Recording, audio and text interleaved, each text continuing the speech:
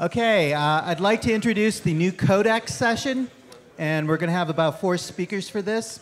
The first speaker is Nathan Egge, who's a video codec engineer from Mozilla, and his talk is Into the Depths, the technical details behind AV1. All right, thank you. Yeah, so good morning. Appreciate you guys inviting me here. Today I'll be taking you into the depths, looking at the technical details behind AV1. Oh.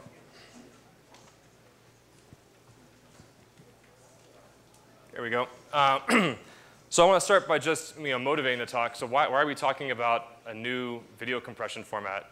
Well, a couple years ago, there was a study of North American internet traffic, and about 70% of all the traffic in North America was streaming media, either audio or video. A few years ago, Cisco did a projection where they said that by the year 2021, they expect that number to go up to about 82%. And what's notable about that study was that over the same time, they anticipated that all internet traffic will go about 25%. So we're talking about a huge amount of data that will be, essentially just streaming media. And we're expecting that because we've seen people pick up, 10-bit video, high-definition video, HDR, and so forth. And so this is a pressing need. To address that, the Alliance for Open Media was formed with the goal of creating a video codec that's suitable for a broad set of industry use cases. So here we're talking about video on demand and streaming, internet use cases, video conferencing, screen sharing, video game streaming, which is different than screen sharing, and broadcast. The goal was also for it to be open source and royalty free, for it to have wide adoption and be broadly supported, and to be better than 30%, or to be 30% better than the current generation of video codecs. And here we were talking about VP9 and HEVC. So here's a list of coding tools that are in AV1. And of course, this list is too long to get into with the 30 minutes I have. But guess what? We're going to try anyhow. All right, so in AV1, there are 3 profiles, main, high, and professional. And these differ in their bit depth and the chroma subsampling. So you'll note that they all have 10-bit support. And the reason for this is that we expect people who are going to be picking up AV1 to be primarily interested in 10-bit and other use cases like that. You'll see that we also have this professional mode where you have 12-bit and 444 chroma subsampling, which may be of interest to this audience. There's also normatively specified a number of different levels. And so here, for a given frame size and frame rate, we have picked some normative operating points where you can have guarantees on the frame, frame size, and in particular, the decode rate and average rate, number of tiles that are in the frame, number of tile columns that are in the frame. And this is to allow you to do sizing of your video streams. We added a high-level syntax to AV1. So VP9, if you'll recall, had frames, and then you would put the frames into containers. But then when we added super frames that had other frames in them, that became complicated. So we created this high-level syntax. We have sequence headers, which start a sequence, or start a video stream, frame headers that are at the beginning of a frame, and then these notion of tile groups. And the idea behind tile groups is that the tile groups can be sent independently and decoded independently. So in a real-time setting where maybe you've got some packet loss, if you lose this tile group, you can maybe just do some kind of error concealment and ignore it, and you can continue to decode your stream and not desync. Inside the tile group, we have tiles, and these tiles are independently or parallelizably decodable, and so that helps with performance. So things that exist normatively in that high-level syntax are things like color and HDR. And so here we've added specific points or code points for color space, color matrix, and transfer functions.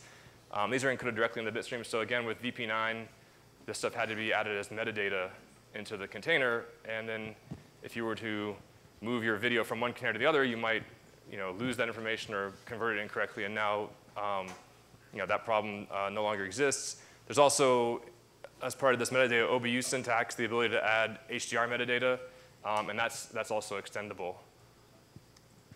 All right, so how do video codecs work? I'm sure everybody in this room knows, so I won't belabor this, but basically you've got this prediction stage that feeds into a transform stage, that feeds into this quantization stage, that goes to entropy coding, and then there's this step where you maybe do this filter to kind of smooth out the artifacts introduced by the loss in quantization and prediction. And when that gets fed back into the prediction stage, we call it an in-loop filter. If it's not done, that's part of just the displaying. It's just called a normal filter. So today I'm hoping to talk about things in all of these boxes that exist in AV1. And if we run out of time or if we get low on time, I'll maybe skip through a couple of them. All right, great. So we'll start with the easy one, right? So AV1 has this multi-symbol arithmetic coder. And so this is a port of the entropy coder from Opus. The idea is we have a arithmetic coder that can handle alphabets of up to size 16. And so what we did was we took the binary trees that were in VP9 and we just simply converted them into CDFs. And what that let us do is in places where we were decoding these binary symbols, we now could decode multi-symbols. And if we designed our alphabet correctly and our symbols properly, we can now get up to 4 times the throughput, right? Because we could decode essentially 4 bits with every symbol instead of just 1. So this is great for improving the hardware implementation. We also, for hardware, use this reduced multiplier. So instead of having a full 15 by 16 multiplier, we have this 8 by 9 multiplier. And so what's happening is that your CDFs are 15 bits, and we will just shift them down to 8, and then we'll do this multiply, and we'll have this error that's left over. And so in AV1, basically, we take this error that's introduced by creating a smaller multiplier for hardware, and we just shove that error into the first symbol. And so in most cases, the first symbol is the most likely one. Adaptation still occurs at 15 bits, and the reason for that is that we need the precision. So if you have things that are slowly adapting, you might not catch that adaptation properly, you might overshoot it. And then because we're using CDFs with these initial probabilities, we have this fast adaptation mode at the beginning. So as you code the first few symbols, the probabilities adapt quickly. All right, great. So we have new transform types in AV1. So in VP9, we had 2 transform types, the DCT and the ADST. And the ADST is just a DCT type 4 that basically is optimal for when you have low error on one side of your transform and high error on the other side of your transform. Those were chosen independently for the horizontal and vertical directions and signaled once per prediction block. AV1 has 4 types, the DCT and the ADST, but it also has this flip ADST, which is the same thing, but with the error on the low error side on the other side. And we have this identity transform. And the reason we have these 4 types is sometimes, well, for the case of the identity, sometimes you have data that doesn't actually compress very well with the DCT, right? It's not natural, like screen content or video game content. And in some places, it's better just to use the identity. And for the flip ADST, when you're looking at motion compensated frames, you might have error that's low along the border, but higher in the middle of the block. These are still chosen independently for horizontal and vertical directions, so there's a total of 16 possible combinations, and not all of them are allowed. So for example, in intra frames, where the error is really only along the top and left edge, you'll only use the normal ADST, not the flip ADST. And again, these are still signaled once per transform block. So what do our prediction block structure look like? In VP9, there were 4 types of splitting. Here we have 10. Basically, you have the same horizontal and vertical split and the quad split, but we've also added these half splits, both on the left and right and top and bottom. Plus, we've added these 4-to-1 prediction blocks. And so we'll see later how those interact with the transform sizes. And again, the 4-way split is recursive, right? So we tried actually doing recursive splitting on other of the blocks, but it turns out that that didn't give us the gain, so we just kept with one place for recursion. All right, so how are the transform block sizes coded? So in intra, it's very similar to how it was done in VP9. Essentially, we signal 1 transform size per prediction block, For example, I got a picture down here, say that's a 16 by 16 block, and those are all 4 by 4 blocks. So we just signal that once, and then we know all the sizes inside of the intra prediction block. If we have rectangular prediction blocks, like I showed on the previous slide, you can actually use the largest rectangular transform that fits. So if it's a 1 to 2 or 2 to 1, you can do that. If it's 1 to 4 and 4 to 1, you can do that.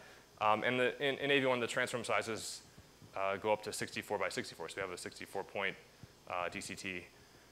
Note that when you code a 64 by 64 block, you'll actually set all of the high frequencies to 0. So you'll only actually code the upper left 32 by 32 coefficients. And the reason for that is that, in places where you use a larger block and a larger transform, you kind of expect the texture to be consistent, and so you expect those high frequencies to mostly be small anyhow. But this was also done to accommodate hardware implementations where now you don't have to have these larger buffers, and you don't have to have these large lookup tables for scan orders for the coefficients on this larger block size.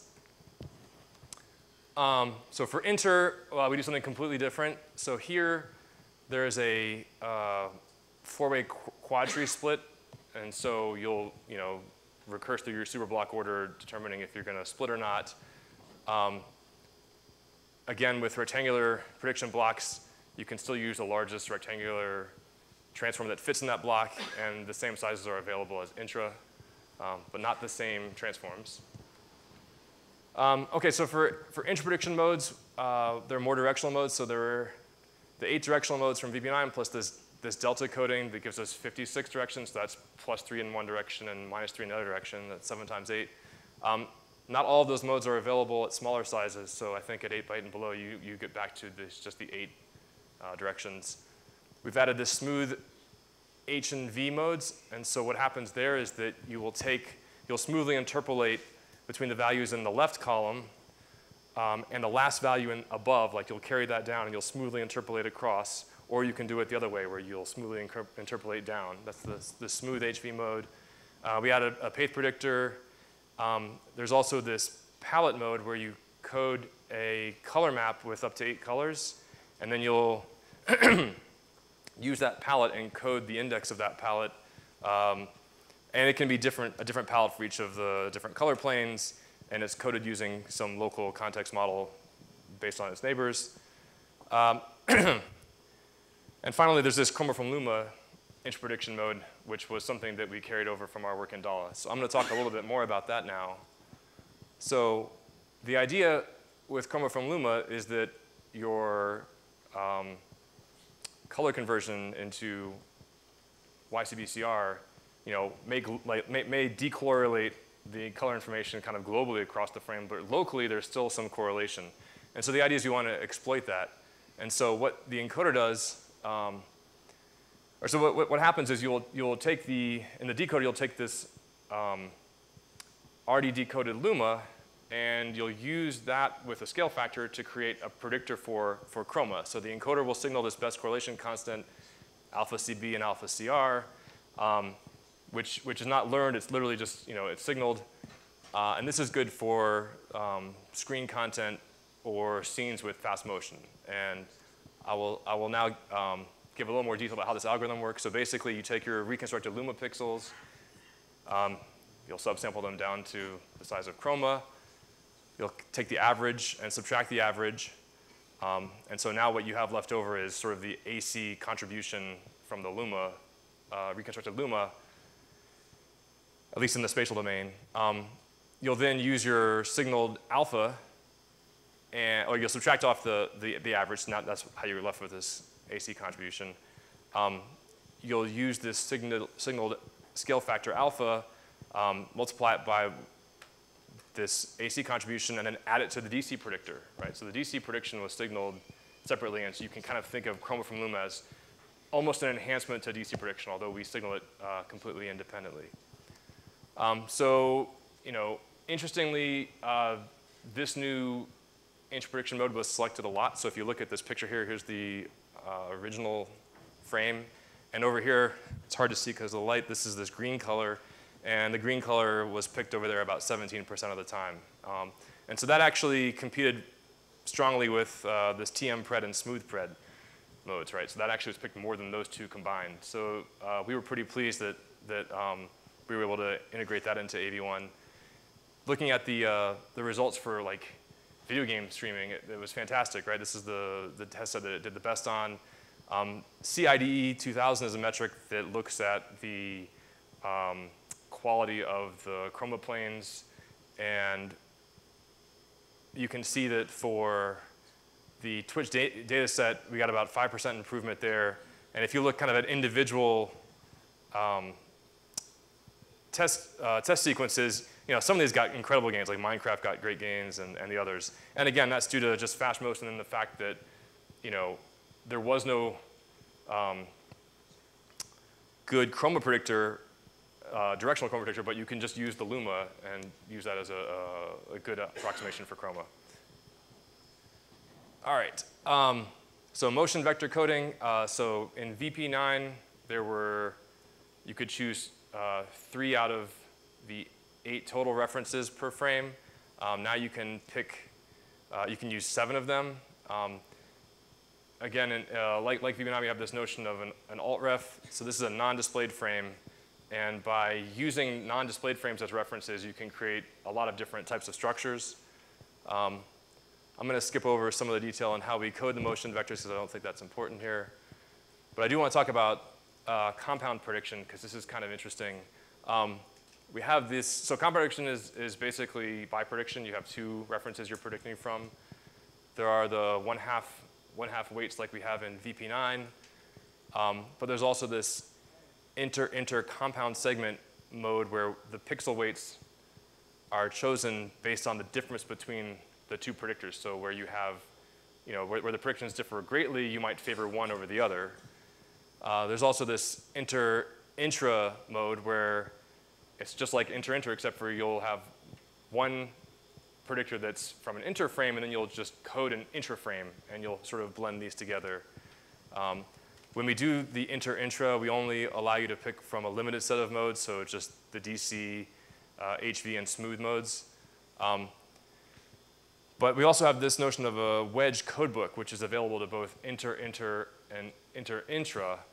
And here, what's happening is it's allowing you to blend those 2 predictors along this directional mode, right? So you'll take half from one side and half from the other, but it gives you this partition between them. And what's interesting about that is that you can use this for places where you might have motion in the scene, and you'll have this new object that's coming in, right? And so if you use this wedge mode, you might be able to use an intra block to, you know, code the object that you haven't seen before, and then, you know, mix it with the background that you have seen before. Interestingly, you know, the search space here is pretty large. You've got 4 intra modes, and you've got 16 possible choices of wedges, so the space kind of gets big, and more research can be done here to improve that.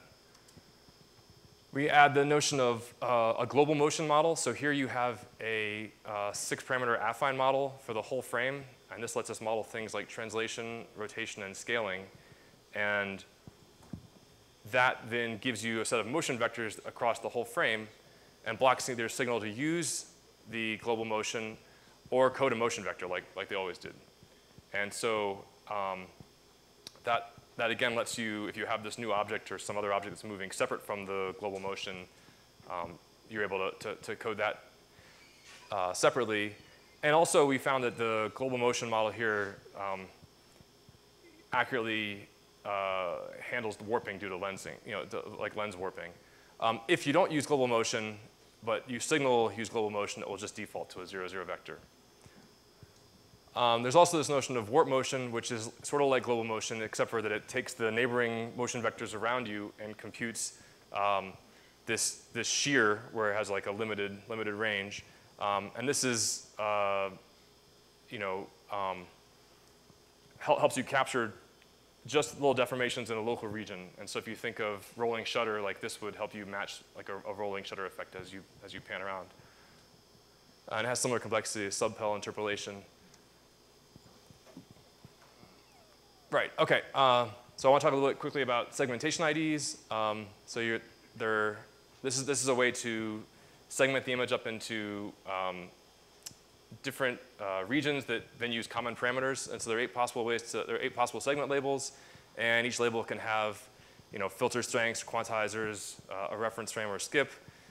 This is signaled per prediction block down to 8 by 8. So at 8 by 8, below that, all 4x4s will use the same segmentation label. And you can either predict the segment ID temporally or spatially, and that's chosen per frame. So for spatial prediction, if you're using this to change the quantizer or the loop filter strength, you could imagine doing things like adaptive quantization for activity masking, or you could use it for temporal RDO and with some kind of MV tree algorithm. If you chose to do temporal prediction, maybe with some video conferencing, you could use that to accurately predict all the skip flags maybe on the background. So let's talk about the loop filters that are in AV1. There's a deblocking filter, just similar to what's in VP9. We changed the order to make it better for hardware. It has more flexible strength signaling, so you can signal separate horizontal and vertical strengths, and there are separate strengths for the chroma planes, and that can be adjusted on a per superblock basis. And just note that this crosses the tile boundaries.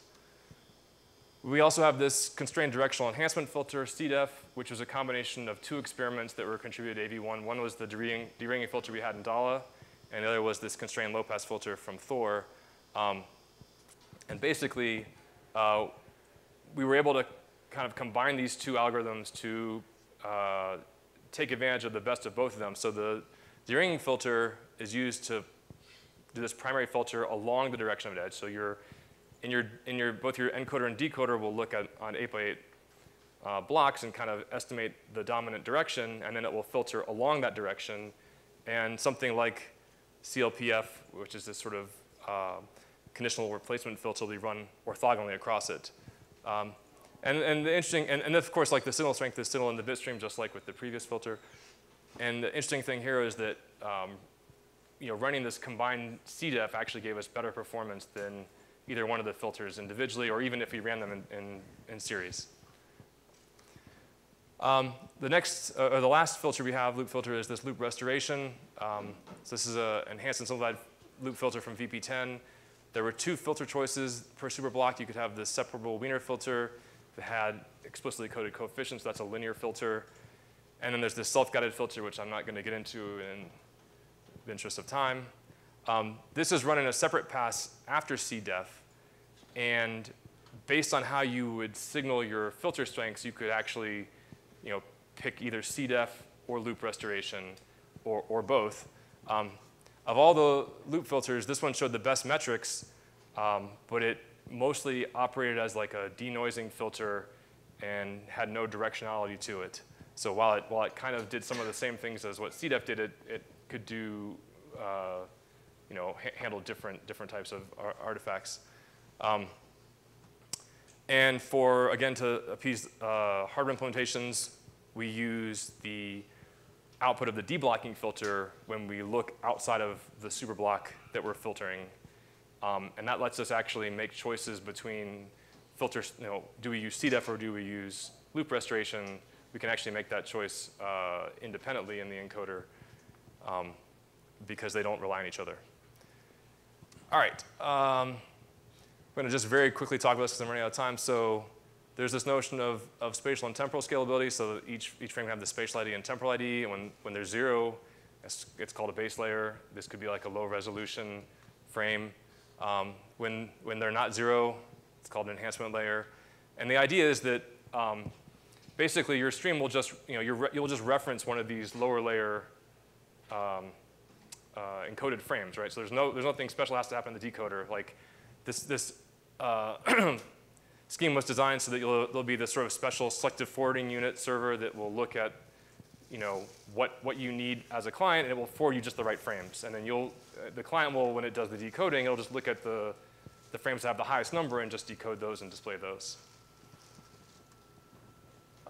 Frame super resolution, I'm not going to talk about that exactly. I'll just say that it's basically a technique that lets you use a smaller frame that's been downsampled just horizontally, and then upsampled, to reach the full frame width. And the idea there is that doing this allows you to get better bitrate scaling. And I'll just note here that you still run the deblocking and CDEF filter on the smaller frame, and then after you do the upscale, you run loop restoration, which will get rid of the artifacts introduced by the upscaler. All right, and then the last one is this film grain synthesis. So this is not in loop. This is the idea that you can have these grain parameters that are signaled on a per frame basis. In your encoder, you might do this denoising operation. And then, well, you have your input video, you'll denoise it, but you'll take the original and you'll do this estimation of the film grain. Then you'll sort of signal those film grain parameters. Your decoder will decode the frame, and then it will synthesize film grain and add it back in. And this was something that was brought to us by Netflix, and it was designed so that we could actually implement it using GLSO on the rendering end. All right, so finally, who is in AOM? So a lot of people are in AOM. The companies that are in blue are hardware companies. And as you can see, there are a lot of them. So that meant that when we were doing the design of AV1, they had a lot of influence in the decisions we made. I've talked about a number of those influences. Here are some more. We've also designed it for low latency. There's a number of video streaming and video conferencing members in the alliance. And these are the things we did to keep latency low. And then the open question is it designed for broadcasters? Well, it has a decoder rate model in it. So using some of the level information I talked about at the beginning, you can then consider this decoder rate model, and that will tell you about buffer sizes. It will limit the number of alt refs you can have in your stream, and it will guarantee some amount of decodability. Lastly, there's support for AV1 coming to hardware, because we have all these hardware providers. There's a lot of Alliance members who are planning to ship AV1 in the second half of this year, which is now. And so we expect that smart TVs will be quick to adopt it, because they'll want to be able to play Netflix, Hulu, YouTube, and so forth. And so why would you want to use this in the broadcasting stack? Well, you can leverage all that investment that the industry is making in software, hardware, and other tooling, and maybe you could expand into the streaming market. Thank you. Okay. Thank you, Nathan. I want to see if we can get at least one or two questions squeezed in over here. So please raise your hand, and Ali will come along with the mic. And also for the next speaker, if you can come up, that would be good.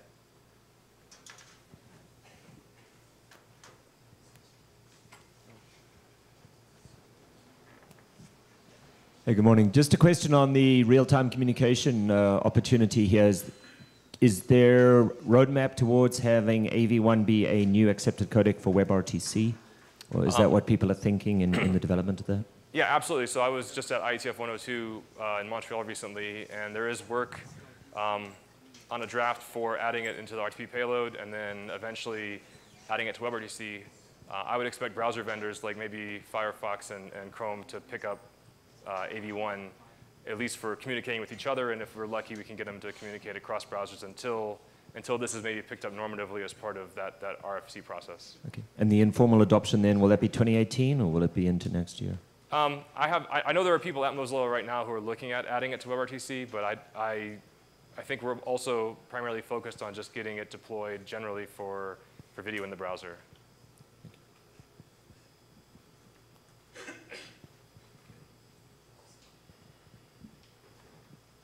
I have two questions related to the film grain thing. Is that a part of the encoding as well? So does it look at the video it's taking in and add those into the frame data? Or add data for the film grain into the frame data?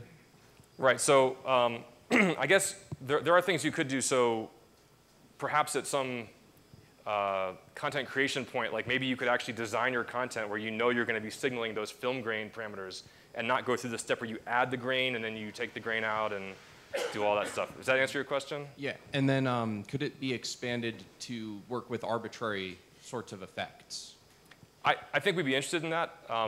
This was the only thing that really came up out of the Alliance members, but if you've got other things, I'm interested in hearing about them. Thank you. I think we got time for one more question.